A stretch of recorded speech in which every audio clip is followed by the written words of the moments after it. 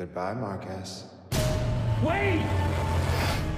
Welcome back to Q Dads, guys. It's me, Ben, and yes, Apple TV has just dropped an official Severance trailer, and I could not be more excited, but at the same time, so confused.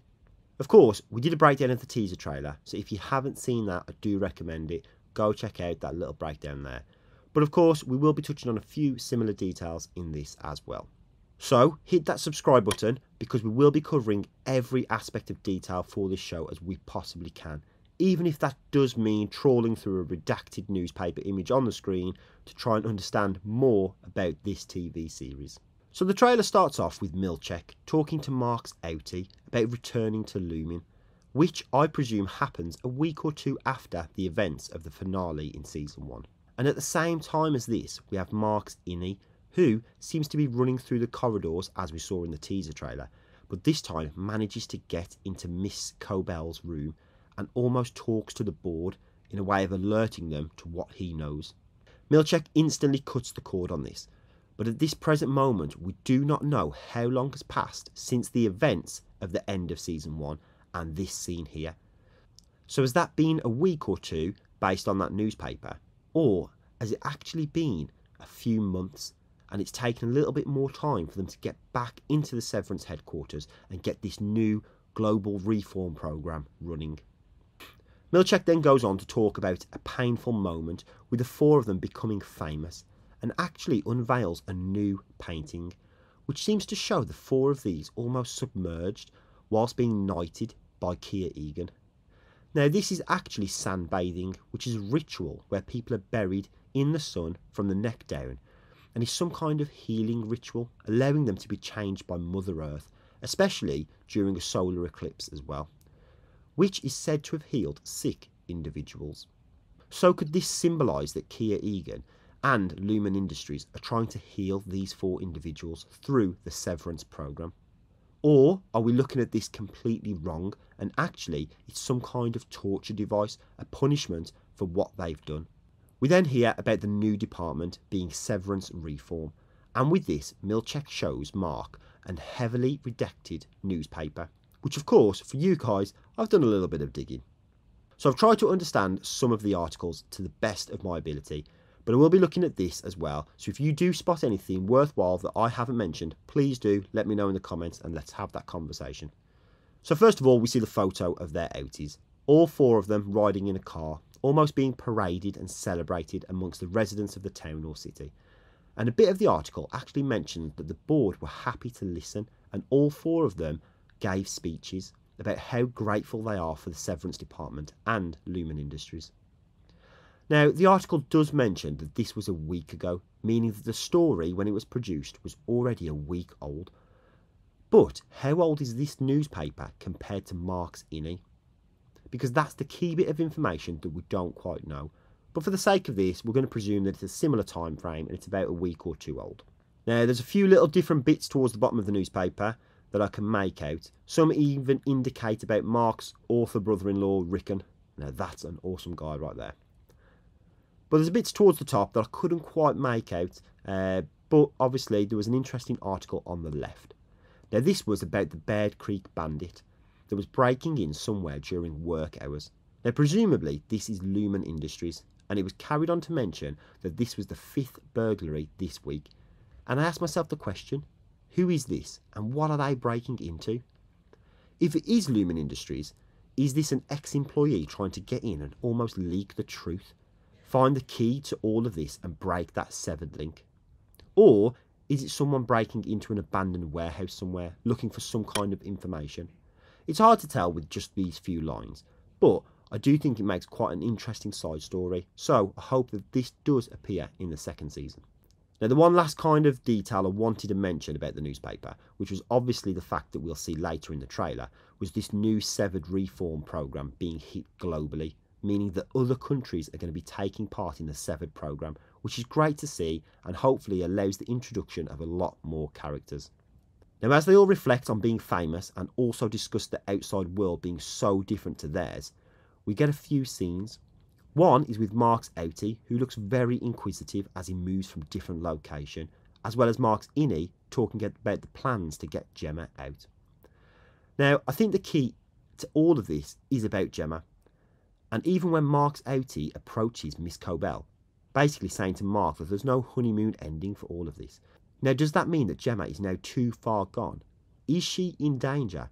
Or, in fact, is she deeper into all of this than we even realise? And actually further in with the founders and the Egan family than Helly even realises? Now, there's lots of different shots as the trailer continues, and we obviously get a few scenes of the data refinement, and this is going to be included within the second season, which is great. And I also want to understand more about those numbers, what they mean, and how they connect to the human emotions even further. And yes, of course, we get to see the goats. Now, in the first season, they had that mystery goat room where a bunch of goats were being nursed, and I presume this is now the back end of that process. So for this, I'm just going to call it the farm, and we get to see loads of these goats roaming around the farm. And I asked the question, is this a satanic part of Lumen that connects them to the weird scenes that we saw in that waffle party in season 1? Now, I will touch more on that in just a moment. Now, as we continue, we see Helly and this new guy in a room with Miss Cobell as they talk about the fears of what the capability of the Innies have. And of course, Helly says that she does not fear them at all. And there's some snippets that we see later in the trailer where it's fair to say that Helly is now consciously knowing what she does to Mark. Is she now severed again, or is she playing the game? Because it seems that there's a little scene between her and Mark that gets a little bit more intimate than we realise and may suggest that she has ulterior motives. We see some medical tools, which again, is that for the new people that are coming in that we've seen in the trailer? Or is this for tightening the leash, as Milchek puts it, and that they're going to start cracking down on some of the previous people and their behaviours and almost revert everyone back before they were severed? Then in the farm, Mark's Innie gives a bit of a rally speech to the new people, which we get to see a quick clip of someone with some kind of goat headdress, which brings me back to the satanic point. So in the first season, we saw the waffle party, which was very weird and unusual. And that was obviously some kind of praise to the Egans and the founders. And why is this something similar?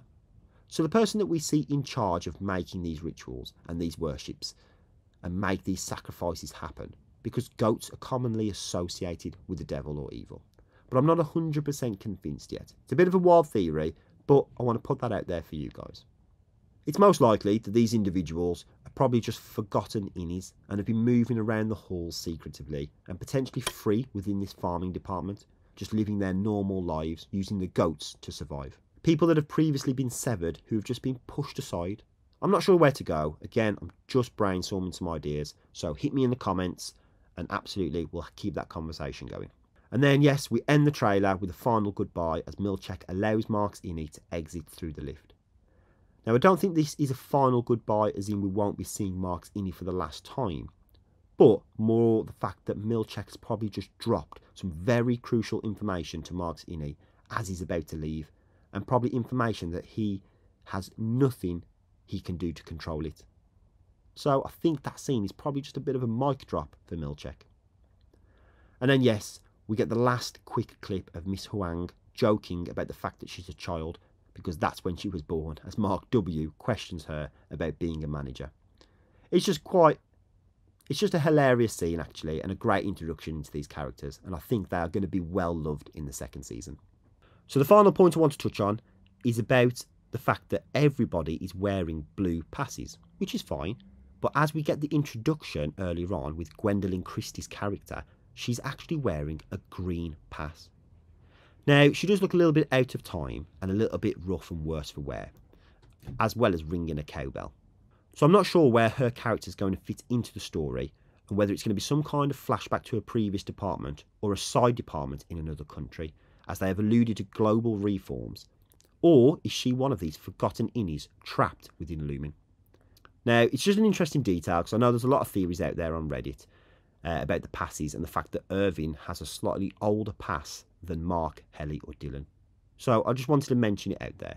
But also, it's worth noting that actually on IMDb, all of our characters are only scheduled for 19 episodes overall, where the new characters are scheduled for 10, meaning that there is going to be an episode within season 2 where we don't see Mark, Dylan, Helly or Irving, and that will be interesting to see. So overall, guys, I'm going to throw this right back to you. It's been lovely to talk about this, and I'm going to be diving deeper as the weeks go on before that season is released in January. But I would love to know your thoughts and opinion as well, because me and Steve love Severance and we're so looking forward to it coming out.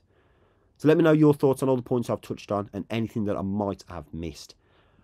And of course, don't forget to hit that subscribe button, because we will be giving you our usual episode breakdowns, as well as some other additional videos where we try and theorise as best as we possibly can. So as always, I'll catch you next time with something new.